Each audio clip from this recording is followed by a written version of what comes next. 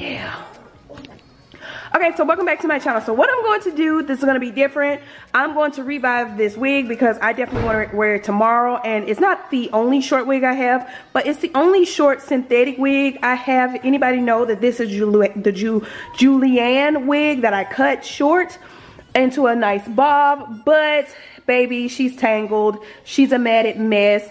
There's only so much brushing I can do to her. So what I'm going to do, and what this video is me reviving my synthetic wig. So hopefully you love it and you like it. So until then, let's kind of get into it.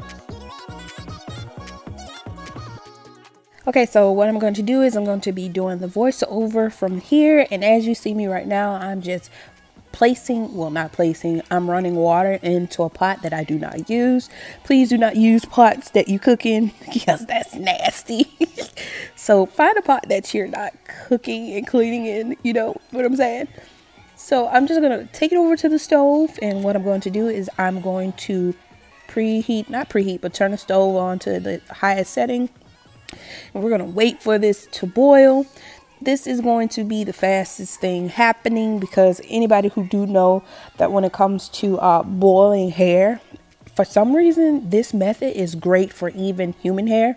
I've done this with multiple of my wigs, with multiple of my hair, my wigs and things like that. I've boiled them, and then I've, placed the product in the boiling water, and it's revived many of my wigs, this method that I learned right here on YouTube. So as you can see, I am going to brush this wig out because that's exactly what you need to do. You're going to have to brush any hair that has matted over time and napped up. You need to detangle before you even place it in this water, because I've found that if you don't do this, it makes the hair worse. Even with human hair, if you do not detangle the hair before putting it in the boiling water, it makes it worse.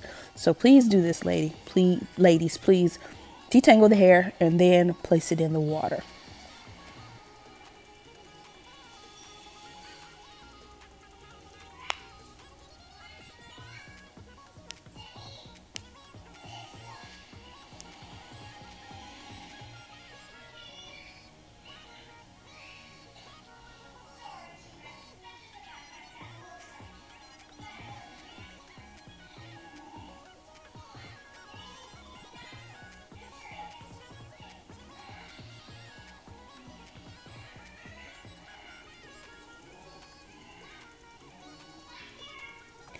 And as you guys can see, the ends I am going to definitely cut because I noticed the ends get really nappy over time.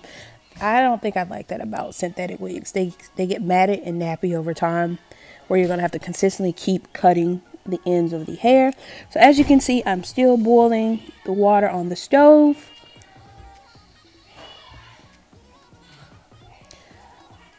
The water has come to a complete boil. So this little blue solution you see is going to be the key to getting your wig untangled. So what this is detergent liquid. Yes, you heard me right, detergent liquid. A lot of people don't know about this because not too many people tell them. So I don't know what it is about detergent liquid, but I do know that it gets the wigs right. Definitely gets the wigs right. For some reason, this solution it kind of revives the wigs. It revives the wigs, not back to its natural state, but it does help the wig 10 times better than it was before. I'm not gonna lie, I am gonna have to clip the ends, but that's with any wig that has matted over time, gotten old. One thing with synthetic we all know is that these new quality wigs, they might last a little bit longer, but not as long as we're expecting. Well, me necessarily expecting. So one thing I noticed about this is if you have a wig and you want to revive it and it's synthetic, use dishwashing liquid. It doesn't matter what type. I preferably use that Arm & Hammer, but it doesn't really matter. Detergent is detergent, especially if it's liquid. So as you'll see, it's just sitting in here. I'm gonna have it sitting in here for about 5 or 10 minutes before I decide to take it out. I am definitely speeding this video up because I don't want it to be long and I want you guys to just see the process.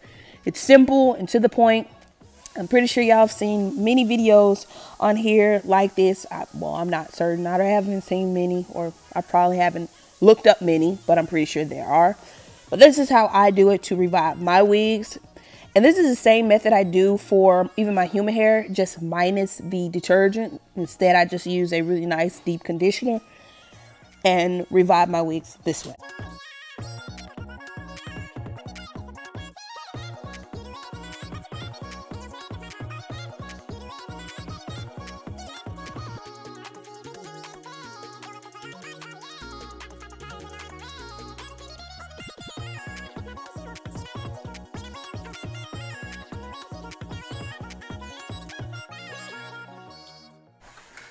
So last and final step, as you see, I'm like draining it out of the pot. And I don't know if you see when I lift it up, it just looks really shiny. I love that about, you know, revitalizing of the wigs. And as you see that water, it is filthy. That's crazy how nasty that water is. So what I'm going to basically do is I'm going to grab a bowl. Like I said, please use pots and bowls that you don't use or eat or cook in, which I don't. And I'm going to place my wig, drain it, and just place it in that bowl. And after I place it in that bowl and let it kind of drain the water in that little bowl, I'm going to brush out the wig. And I'm going to hang it on that mannequin you've seen in the beginning of the video to let dry. So in a moment, y'all, prepare to be wild.